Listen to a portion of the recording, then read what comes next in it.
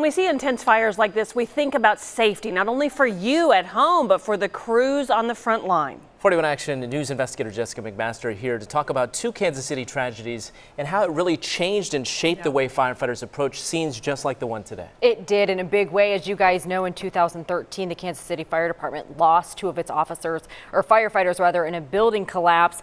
And in 2013, a waitress died during the JJ's restaurant explosion.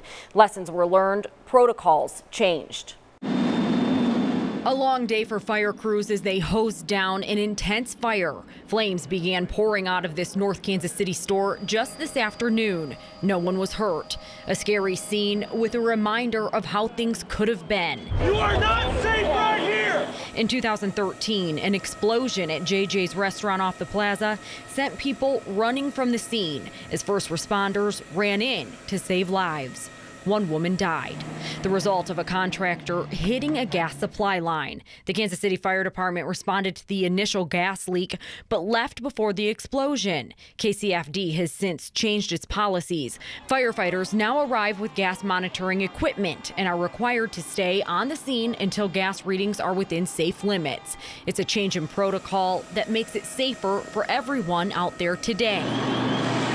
Then there was this fire in 2015. Evacuation was ordered at 7:52. The alarm sounds. It's an order for fire crews to get out of a collapse zone. Many did, but two firefighters died in an avalanche of bricks.